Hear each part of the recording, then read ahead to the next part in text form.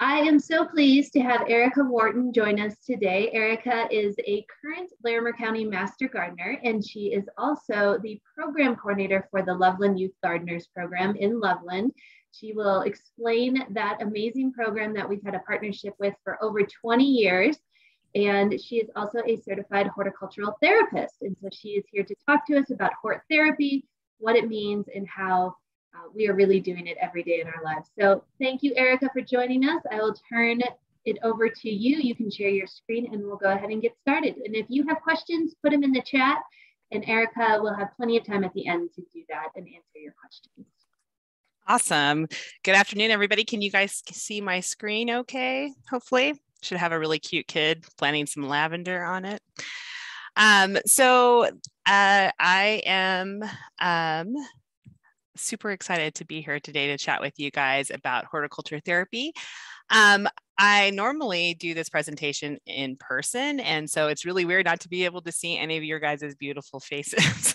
So let's start off with, I want everybody to take 30 seconds to think about gardening and how it benefits you. And if you don't mind typing something into the chat about what benefits you get from either working with your vegetables or giving produce to people or planting. I would love to kind of think about see all the benefits that you guys, cheaper than therapy. You're right, that therapy is really expensive. So fresh air, exercise, good food. That's right. Gardening just makes my heart happy. You're right.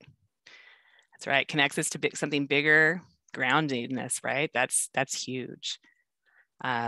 It's also a great place for me to kind of get my frustrations out. I have known to give things too big of a haircut when I'm feeling a little frustrated. My kids do know that if I have my headphones on and I'm out in my vegetable garden, that they need to not come and ask me a question for a little while. Relaxation, that's right. So many things to observe. That's right. Observing things help to settle our mind, kind of stop the noise that might be in our head. The scent of the soil. That's right. In the quiet place. Yeah, these are all great reasons why we get out, right? So I love that. Keep them coming. Sharing food. Oh, yes, I love feeding people. I think it's fantastic. So, all right, let's get started. So this is a picture of me as a young girl with my father. He was an amazing gardener. He is the reason why I started growing vegetables. He could grow a tomato like nobody else. And so we gardened all the time together. We had a garden in El Paso, Texas, very different soil, super sandy and super hot. And we were planting tomatoes like in February. So very different than what I have here. So 10 years ago, I convinced him to come and live in Colorado. And so he came and our roles as gardening kind of changed. I did all the physical work because he couldn't do it. And he told me what I was doing wrong or suggestions on how to do things. And so it was our time together. Very unexpectedly, he got sick one day and he passed away a week later. And so I, at the time, was an executive director of a local nonprofit. And I just didn't know what I wanted to do. I just felt this call that I needed to do something else. I love working with at-risk youth. And so one night, my husband and I were drinking beers and I was like, God, there's got to be something I can do. And so we Googled horticulture and therapy or at-risk youth, and horticulture therapy popped up. And so CSU had a program. And so I left my nonprofit. It was quite shocking to a lot of people. And I went back to school to learn about horticulture therapy. As I was telling people that I was going to go do horticulture therapy, I got a lot of crazy looks. And so this is kind of a little meme that I found that I thought was really kind of appropriate. People literally thought I was going to talk to plants. I was going to provide therapy to plants. And so, I mean, I even had some really good friends ask me that, and I thought they were joking, but sadly, they were not joking. And so, what is horticulture therapy? So the horticulture therapy is defined by the American Horticulture Therapy Institute as an engagement of a person in gardening and plant-based activities facilitated by a trained therapist to achieve specific therapeutic treatment goals. Horticulture therapists are the people that run horticulture therapy, obviously.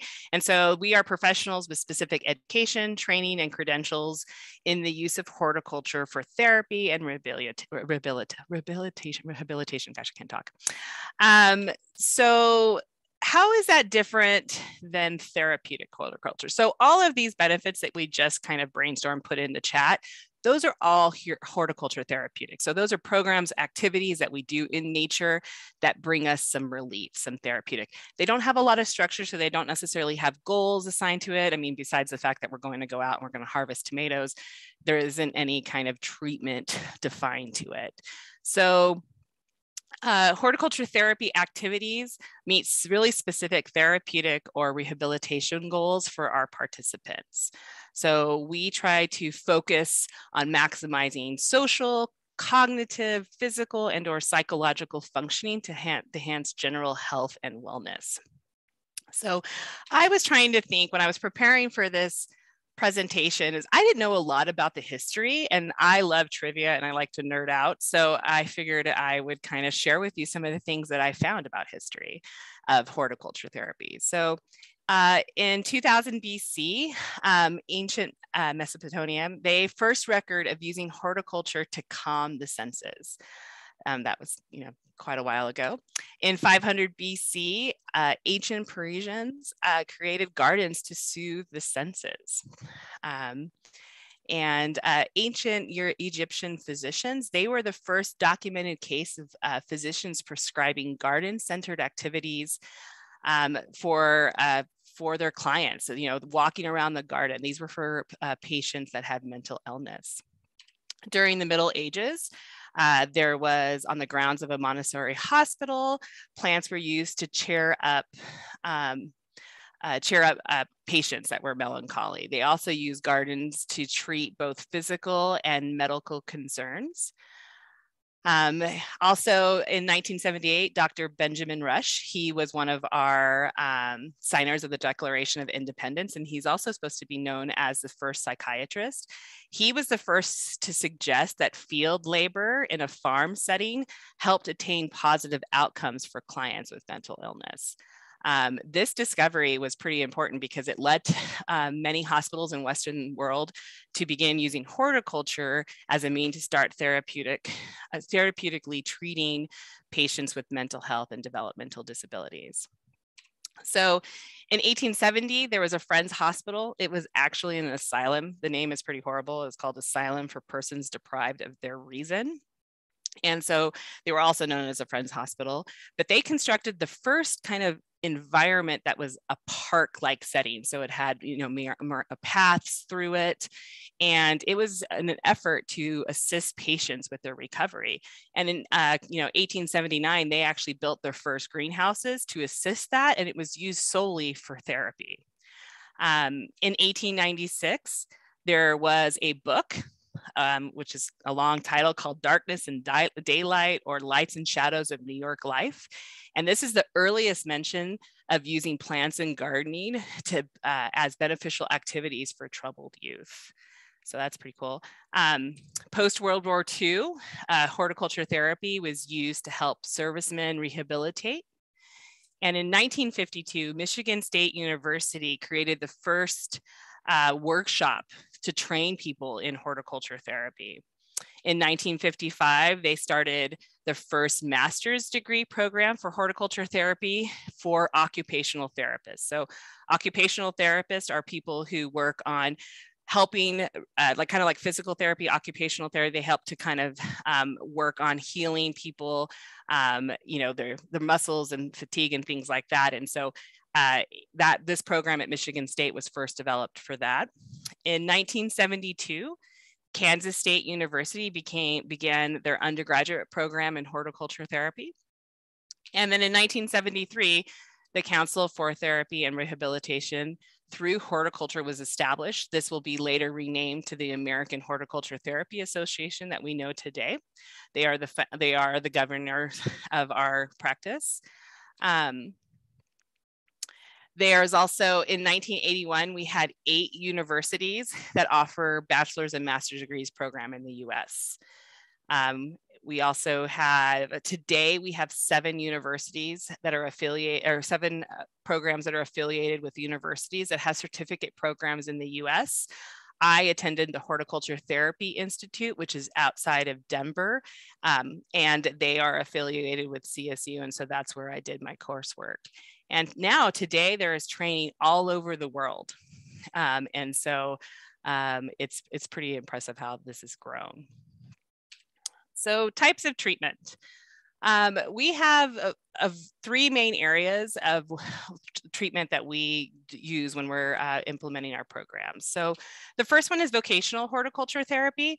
This is intended to teach skills and enhance behaviors so that they can be used in a job or workplace. This is pretty common in a lot of horticulture therapy programs, and it's what Loveland Youth Gardeners has done from the very beginning. Therapeutic horticulture has a focus on medical and illness recovery. So they really focus on physical, mental, or biological aspects of a disease and illness, and emphasize clinical diagnosis and the medical intervention associated with those diagnoses and symptoms. Another really big common one is wellness and social. These are programs that are focused on the general well-being and quality of life, as opposed to specific vocational and clinical improvements. This focuses on growth of the whole person rather than the development of specific skills. So as you can imagine, all of these types of programs, they all overlap, right? So for example, Loveland Youth Gardeners, we teach primarily vocational skills. That's our goal, is to help youth learn the skills so they can have employment and better their lives. But we do a lot of social and emotional learning as well. So self-management and self-regulation, because you can't really chew out your boss and expect to keep your job, right? So we see a lot of these overlaps in the programs that utilize horticulture therapy. So what's really cool is horticulture therapy can be used with a lot of other therapies, and that's where you see a lot of the work being done. So there's a whole bunch of things. Occupational therapy, you know, and physical therapy, if you think about it, if you've ever done it, you're usually in a gym or kind of a gym-like setting. You're working on muscle strength or hand-eye coordination. And so occupational therapy and horticulture therapy using a garden or plants, you know, you can make it look like you make it a lot more fun than actually just kind of lifting weights. So reaching overhead to water a hanging pot, pruning or deadheading a plant, or potting up. Those are the skills that they can kind of use to implement their goals. Speech therapy is another really great opportunity. I had a classmate who was a speech therapist, and she used horticulture therapy to get kids to talk without realizing that they were doing the talking. So sharing tools, talking about the plants that they were growing, stuff like that. And so it was a great opportunity for them to utilize these goals in this setting. Obviously, there's therapeutic recreation. We see that a lot. Art therapy, music therapy, mental health counseling, special education, and vocational rehab. So these are some of our partners that we partner with. So how does an HT benefit the individual? Well, physically, right? So we get people moving. Sometimes some of our programs outside, sometimes our programs are inside in a greenhouse, or even on a little cart that's brought to your room. So we're physically moving as much as possible. Cognitively, some of our goals could be recall, it could be sequencing, all of those kind of skills. We can create programs or activities that help the individual that way. Emotionally, like I was just speaking about, self-regulation, self-management, grief work is very big in horticulture therapy. And also socially, right? So let's give some examples. So if we think about a person with developmental disability, working in a vocational horticulture program brings a sense of purpose and belonging. So I see that a lot. So with clients who have an eating disorder, I have seen that plant activities in a therapeutic setting offers a process to work through anxiety and unhealthy relationship dynamics. I have seen elders with dementia and in a wellness horticulture therapy program offer an opportunity to participate with others in a non-threatening activity. And so these are all great ways. So one of my professors, Rebecca Holler, she had a beautiful way to kind of explain how this modality was beneficial. And so this is a quote from her. And I think it really kind of explains it really well. So if you think about the first shoot that comes out of the garden, right? And while it's, has a lot of potential sticking out from this barren earth, there's so much more activity going on below the ground that make this modality a compelling statement for changing in the lives of others. One of the greatest tools that we have as horticulture therapy are metaphors. And so the garden provides many of those opportunities. And so I am a huge soil nerd. I love all things that have to do with soil. And so I tend to use soil and the work that we do to create really good soil to kind of explain to our kids that, we do a lot of things with our soil. We add organic matter. We do all the different things that we do, and we don't really know how well our soil web is until we plant those plants and see how they respond, right? And so I kind of explain that to our kids. I talk to them about all their work that they're doing internally, and it might take a while for people in their circle or in their lives, in their community, to see the work that they're doing. And that doesn't mean they're not doing good work. It just means it's kind of under the covers. So you will find me always looking for metaphors or stories on how I can relate gardening to the work that they're doing. So where is horticulture therapy being practiced? There's a lot of areas in our community. Psychiatric hospitals and mental health programs are an area where we're seeing horticulture therapy being used. In some of these places, they don't necessarily have a garden that they take people out to. They may be lucky to have that, but they could be a cart. I have a lot of mentors who are horticulture therapists, and they do a lot of work on a cart, right? They bring the stuff to the patient and they're working with them. I've seen it in vocational, occupational, and rehabilitation programs. Substance abuse programs. So our director at Loveland Youth Gardeners is also a horticulture therapist, and she created a program with substance abuse, and it was really great for people to be able to nurture and take care of something while they were going through their treatment. Hospitals, clinics, and skilled nursing facilities. There's a big movement for that. My grandmother lives in an assisted living care facility, and they have a lot of people who have these kind of activities available for them. They're not necessarily outside, they're more geared inside around a table, but she loves it. And the recall of memories is powerful when she smells some of the plants that they work with. Hospice and palliative care programs, Pathways here in our area. I did an internship with them. They have a beautiful garden, and they are really working on their grief programs and bringing horticulture therapy to all of the different modalities that they provide. Correctional facilities. This is something, there's a lot of really great research out there showing how horticulture therapy can help the inmates kind of work towards understanding, and giving back to the community and having something that they're happy for or proud of. We see it in public and private schools. Lots of schools are trying to go back to being education outside and hands-on and not necessarily at a desk. Community and botanical gardens. The Denver Botanical Gardens has a horticulture therapist there, Angie, and she is fantastic.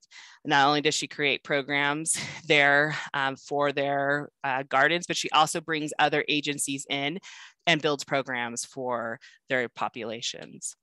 Assisted living and senior centers, like I mentioned before, residential settings such as foster care, homeless shelters, therapeutic farms. Those are up and coming a lot with horticulture therapy. Physical rehabilitation hospitals. This is another great one.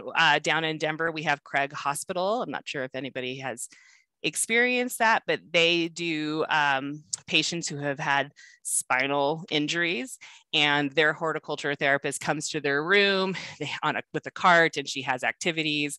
And it has been really, a lot of research has been done there to show just how healing it is and how it helps to shorten their stay while they're there at the center. Obviously, health promotion and wellness programs are another big piece. So horticulture therapy at Loveland Youth Gardeners, this is what I focus on. We have two main areas with regards to horticulture therapy. So our main programs, they used to be called YGP, Leaf Out, and Enterprise. They're now called LEAD, and that is our Leadership, Exploration, and Development program. And so it's a vocational program, like I had mentioned before. We do focus on a lot of social emotional learning, self-regulation, self-management, and our goal is that as our youth navigate through the different levels, that they learn those skills that they need to be successful with employment.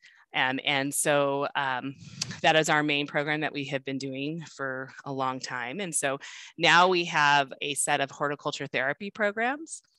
We call them Repair to Grow. And so our first one is with Community Connections. They are young adults ages 18 to 21 that are still receiving services from our school district.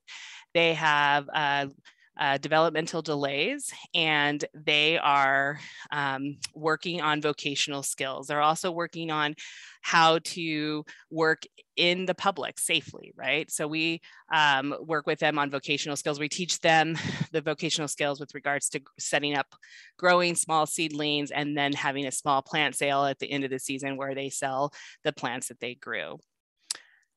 Our next new program is with restorative justice. So youth in Fort Collins who have have had a crime or they've gotten caught for something, some of them have an opportunity to enter a restorative justice program versus going into the courts and then potentially into prison, depending on the offense. And so they are required to do a set of activities that help to repair the harm to our community.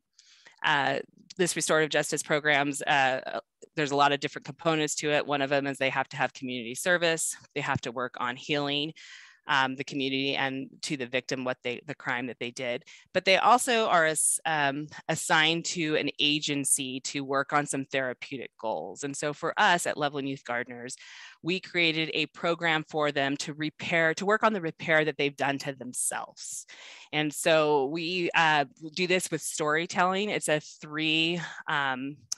closed group that runs for a month. We have 3 sessions with these students.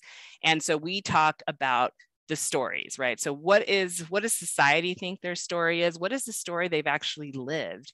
And then how do we explain to them and teach them that that these are just chapters in their life. This is not their entire story. We do this by a lot of different ways. We use horticulture therapy. We will bring in art therapy in and music therapy. And then we will also be doing some group work together. It's a very cool program. I'm really excited about that one.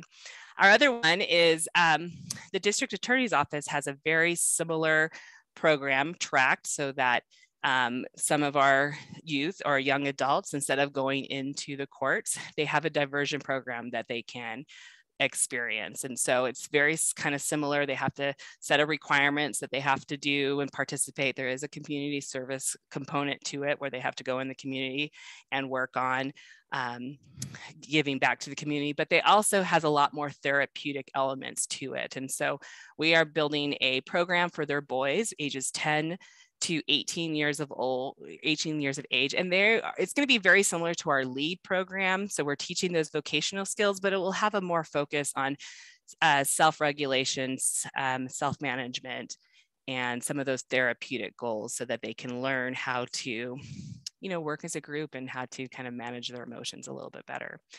That is an 8-week program and it runs on Fridays.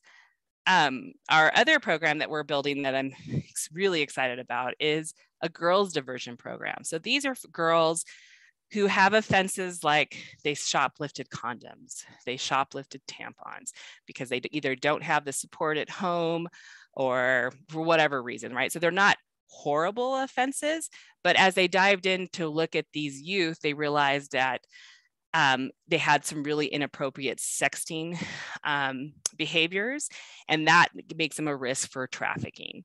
And so they have a therapist and a survivor that will be working with me, and I will be turning their interventions or their activities into a horticulture therapy focus at the farm.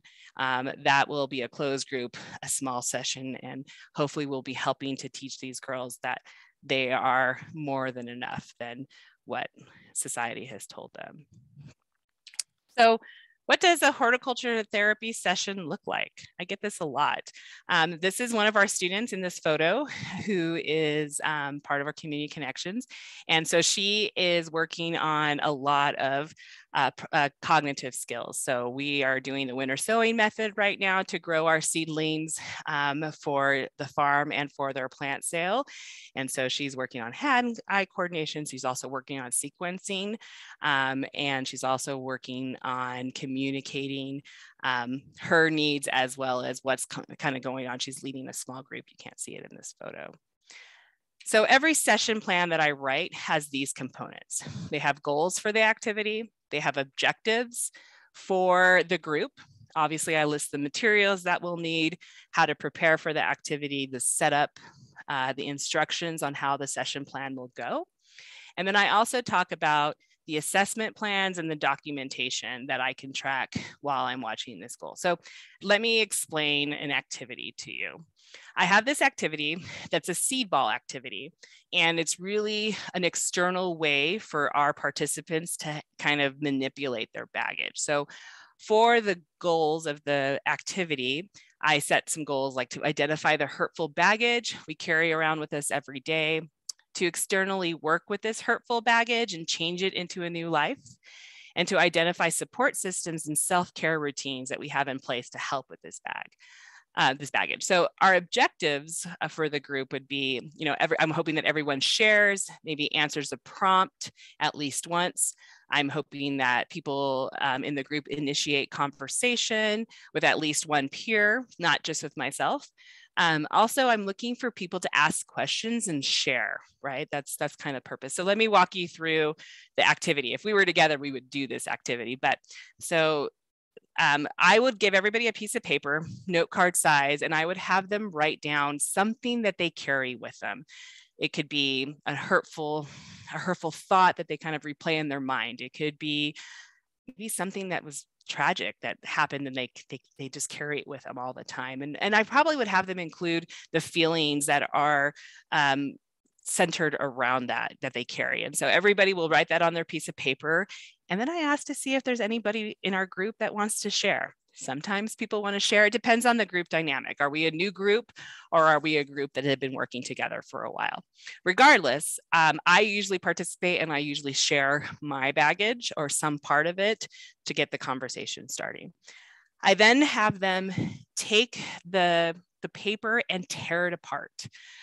Transform it.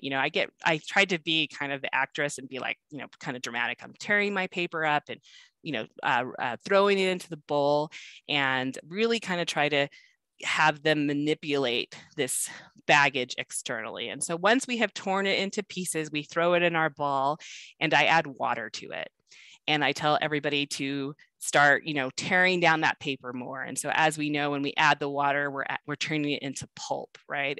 And as we look at that pulp, I'm asking people, can you see the words that you wrote down? How does this feel to add water to it? How does it feel to see it? And now it's just like this goopy kind of mess that you can't tell, right? And so those are some of the kind of the prompts that I'm asking them. I then take some air dried clay that's not dried yet, and I have them add it to their pulp.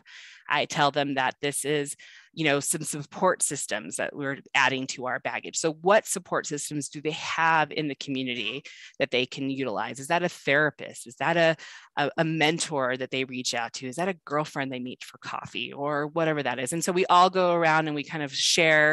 And it's not really formal, like where I'm asking everybody to participate. It's just what moves people. And so by this time, usually I'm having a lot of people kind of talk about what their support systems are in place.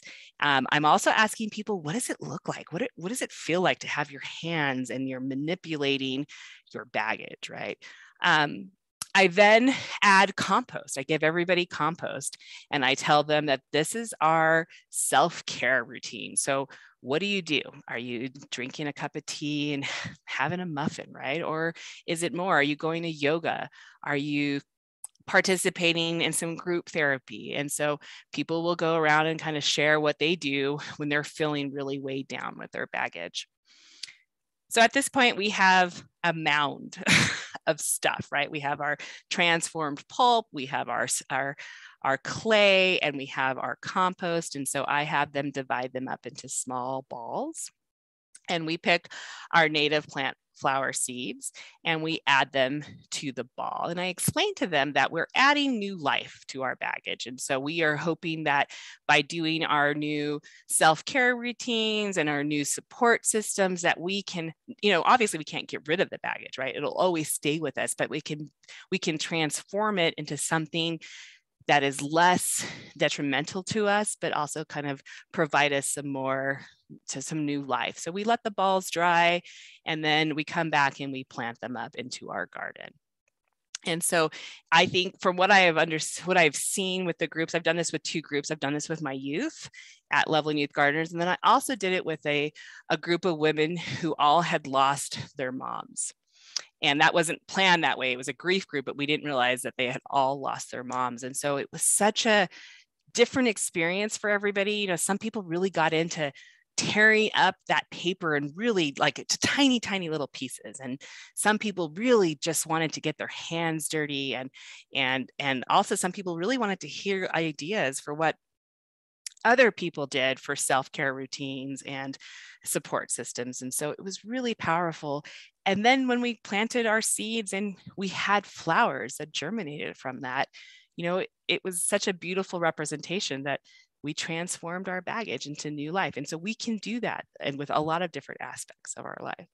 So it was pretty cool. So how do you become a horticulture therapist? So this is my group this summer. These are our kids, and this is, we just had such a great time. So all of our photos that I'm showing today are for the kids that I've worked with in the past.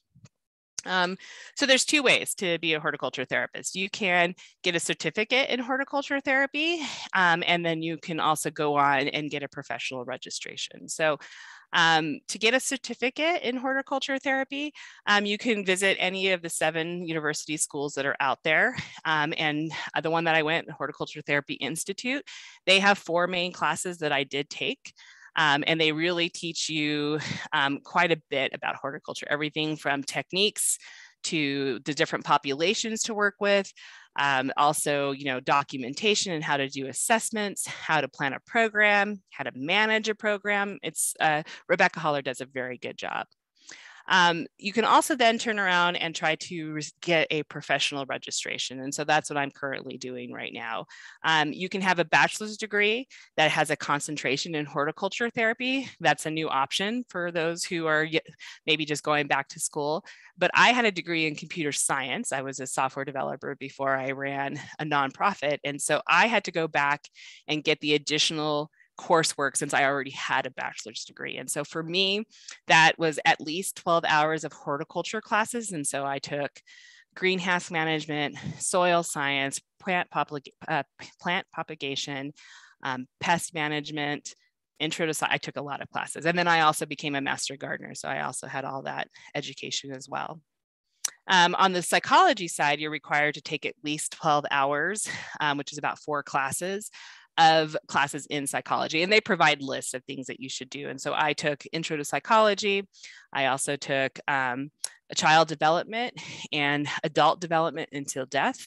I took human sexuality. I took abnormal psychology, and I also took a basic counseling class as well.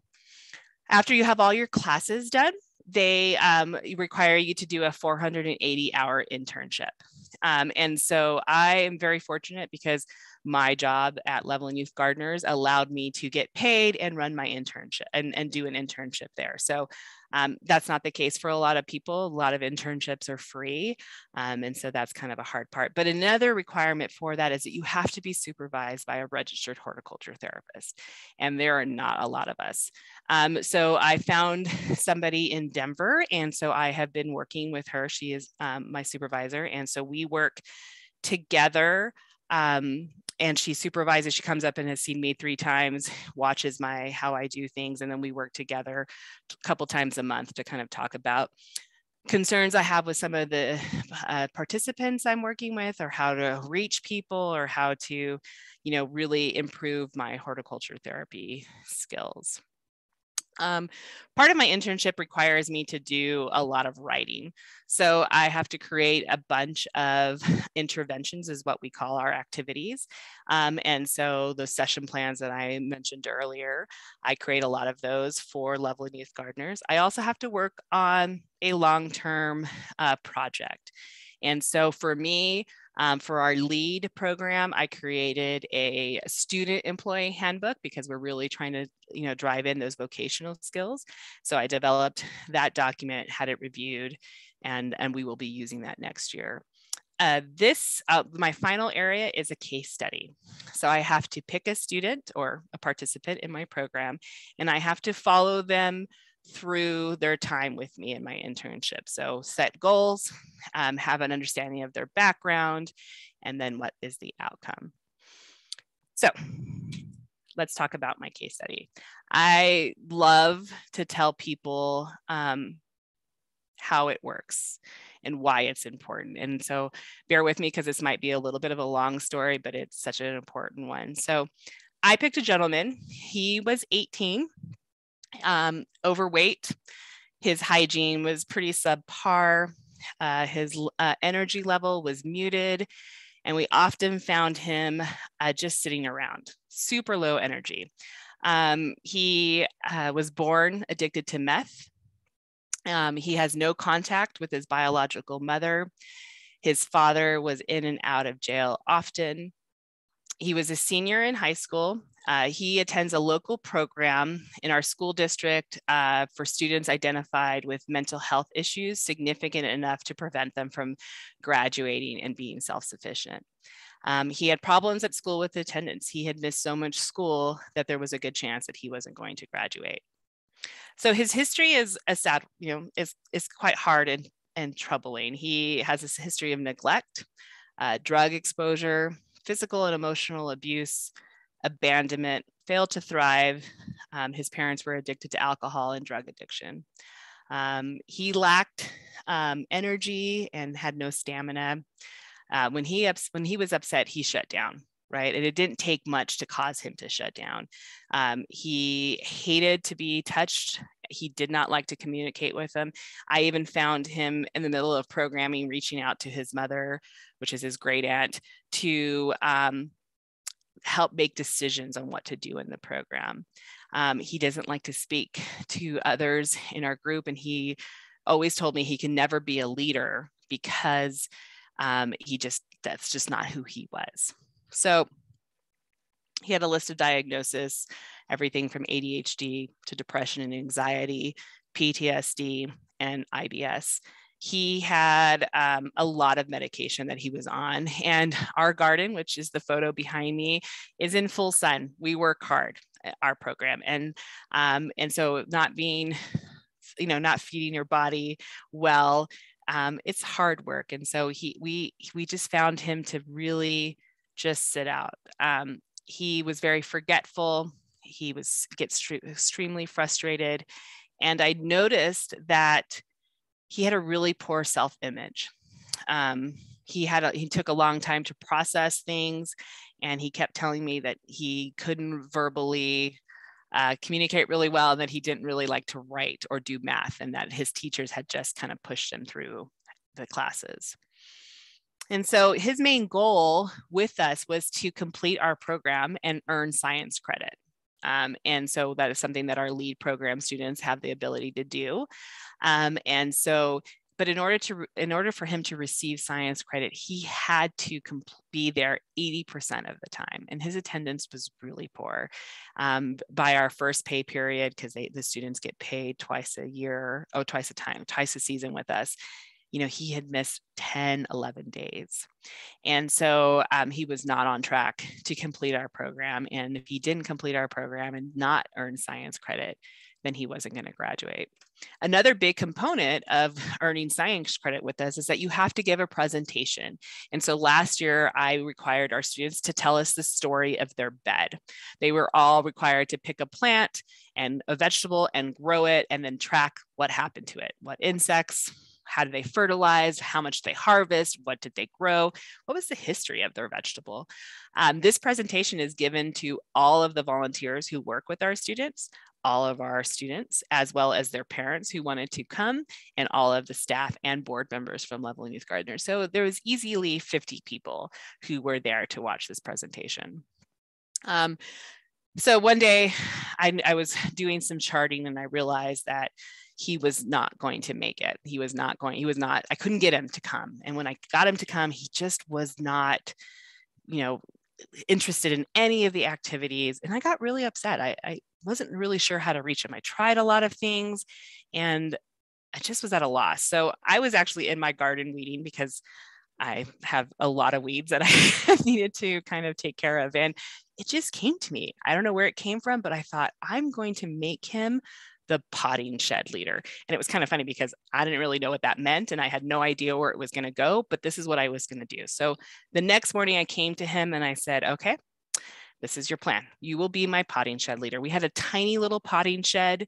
It's not fancy. There's no watering. You have to hand water or anything. And it was really hot. So I told him, you had to maintain all of the little 2-inch pots that we had there. You have to water them, you have to fertilize them, you have to trim them. And any activity that relates to the potting shed with our group, you will run that activity for me. And he kind of looked at me like, sure, okay, lady, you're crazy, right? And so, but it was beautiful because every day he showed up. I told him, I was like, if you can't come, I don't have a sub for you. So nobody else will water those plants and they will die. And I thought that was a little tricky. I thought I was being a little harsh, but he showed up. He came and he took care of those plants and he fertilized. And when I would work with him on a variety of goals. So I do a lot of verbal instruction to him, and I had to make him write those instructions down so that he could remember. And that was a lot of hard work for him because he was really embarrassed to write. And so we did those things together at first, and then eventually he was writing in shorthand on a dry erase board what those tasks were. I also started to give him small tasks that had to other peers in the group come to him to work with. And so he started leading those peers. He didn't really know he was leading those peers. In his mind, he thought leadership was a big group. And so I started with kids that were more easygoing, and he loved it, right? And he loved that sense of being a leader and in charge and ownership of something. Another requirement of all the students is that they have to give tours at the farm. We get a lot of visitors who come in to either buy produce or they just come in because they want to see what we're doing. And I assign kids as needed to give those tours. And so the first time I told him he was going to do a tour before he had this role, he looked at me like, no way, I'm going to leave, right? And so after I'd given him this task, he became one of the best tour givers.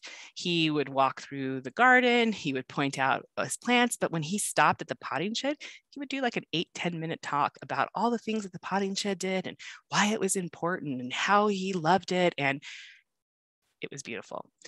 I'm happy to report that his attendance skyrocketed after that. After the second pay period, he only missed, I think he missed three program dates. And then he helped me find a sub for those, like a sub in the program that could water for him. And so he was able to receive science credit. He did an amazing job on his presentation too, as well. And so, which was shocking. And his teacher was there and she was floored to see him speak about the things that he grew. And so he received science credit from us, and he graduated in December.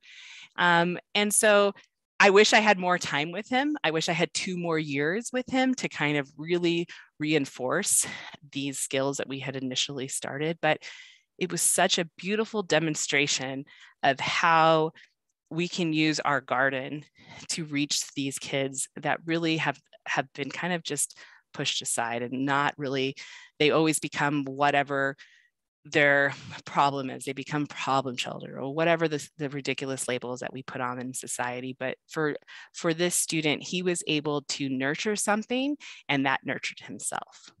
So it was awesome. Okay, I've talked enough. So here are some links to get more information. So if you want to learn more about the American Horticulture Therapy Association, I can visit their website. They have a great information. They talk in detail about our programs and how to become a horticulture therapist. You can learn more about the Horticulture Therapy Institute by visiting their website. They have a great classes and are a great network of horticulture therapists. You can also learn more about Loveland Youth Gardeners. That's our website, and all the programs that we provide to the communities. We're always looking for volunteers in different capacities to help out with the work that we do. And also that's my work email. You guys also, as Master Gardeners, have access to my cell phone number, but if you ever wanted to talk more, or if you have a group that might be interested in doing horticulture therapy at the garden, I would love to chat more about this. So thank you guys for your time and for listening. And if you guys have any questions, I'm happy to answer them now.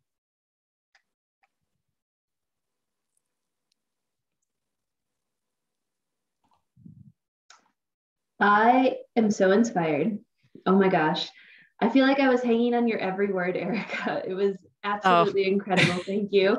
Thank you. I have just such renewed hope. Like, I think it's been a tough couple of years. You guys have persevered through many challenges. So many. And in my 16 years in my job, I know that LYG has had so many different locations, and your newest location, which is on First Street behind Boys and Girls Club, is that correct, in Loveland? So if you ever stop by, it is a wonderful location, and it seems to be a permanent home, which is wonderful, and just so many things. So I would love any questions that people have. Actually, there's such a small group that I will allow you to unmute yourself or start your video if you want to do that. So please come on if you have any questions for Erica. And I think the big takeaway is that if you are a Master Gardener, we really do this with a lot of what we do. And I think, you know, you're talking about major transformations, Erica, but I think even just little things that we do for people is still hort therapy there. So I had a student whose parent reached out to me and said, my student has learned more about science in 3 months with you than he has learned in his entire high school education, and he's a junior. I think our kids learn, I mean, the small things that we see, the belonging, a sense of community, being accepted as you are, that's what our garden provides them that place to be. So it's pretty powerful. I love the background, Erica. It doesn't look like my house. No, yeah, I wish. I'm so tired of being cold. This is actually a shot from last year from the back end of our garden, looking out. And so these are some of the kids' beds behind me. And some of the pictures that you saw in the garden are from our new place. It was an abandoned BMX site that the boys and girls owned. It was 0.6 of an acre. And right when in October of 2020, we built this garden. And so it has been a labor of love. I have learned more than I wanted to know about how to do all those things. And so, yeah, it's beautiful. I encourage you guys all to come out. Maybe we could do like a team building activity out there, a little horticulture therapy for all our Master Gardeners. That'd be so great. And I know you've added bees and will be or have added chickens. We have chickens. Mm-hmm. Yes. And I think you're getting hives this summer. So we have hives. We already have 2 and they're still alive. I just had a reading out there to see, because I don't know, I was looking a little skeptical. So if they survive, I will feel like I need to go buy a lotto ticket. And a cut flower garden this year. We will have a cut flower garden, and we're opening a small CSA just so our kids can learn that kind of business idea. So it'll be 10 shares. It'll be the vegetables that we grow. I'm still trying to figure out how to run a CSA. Let me tell you, I learned a lot really quick on the fly. But it's a great way for our kids to learn about the whole process, you know, growing the vegetables, cutting it, storing it, and then how do we sell it to people in our community.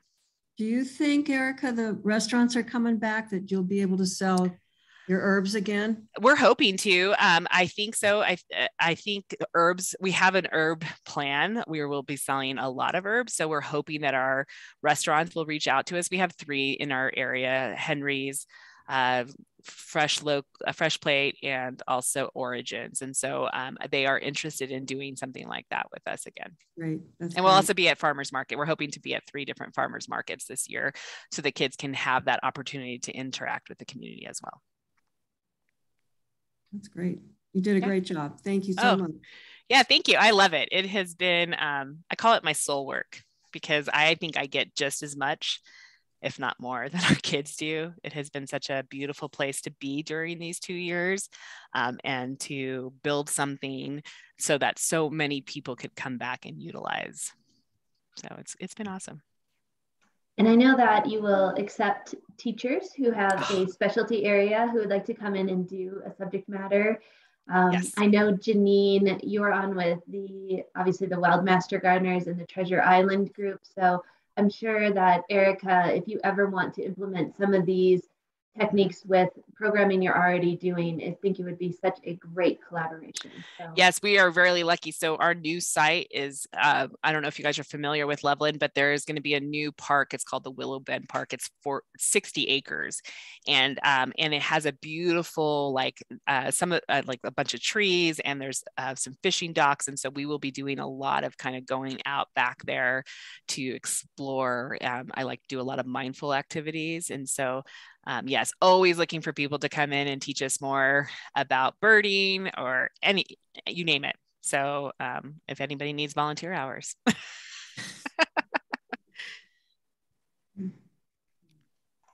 Okay, I'm going back to transplanting and dividing dahlias. Oh, fun. Bye, Missy. Bye-bye. Thank you.